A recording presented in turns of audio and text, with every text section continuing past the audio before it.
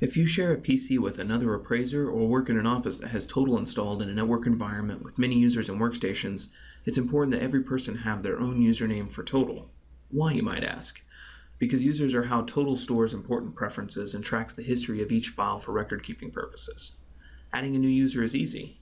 Start by opening Total Settings screen from the Tools menu. You'll see the User Management category here on the left. Just click Add from this screen, and then fill in the details, making sure to assign the user to the correct company and completing the important security question details at the bottom in the event they need to recover their password.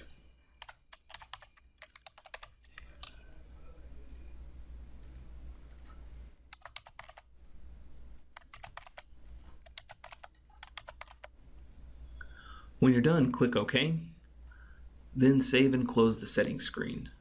The next time you open Total, you'll see the newly created user in the sign-in list. For more videos, resources, and information about live events, visit training.alamode.com.